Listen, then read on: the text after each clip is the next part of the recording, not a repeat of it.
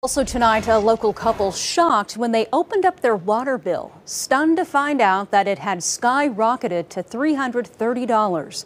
News 4's Nick Camper is just back from Del City, and he is in their corner tonight. Nick, that is a lot of water. It is a lot of water, too much for them. A couple reached out to News 4 about their bill. It said they used 57,000 gallons of water. We reached out to Del City to see if there was some sort of mistake, and within an hour, someone was on their way to check it out.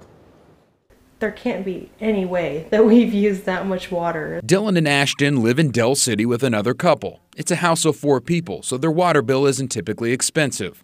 We usually use like $4,000 at most, and it's usually around at most $80. But last week when they got their bill, it showed them owing $331 and using 57,000 gallons of water. We went up to City Hall or Del City Utility, and we kind of went in there and talked with them. It was weird. They kind of acted like it's happened before. But Dylan and Ashton continued to wait until they reached out to the In Your Corner hotline. After you guys reached back out to us, Del City finally came out and took a read at our meter and looked at our toilets and things like that. A worker from the city was out inspecting when we arrived.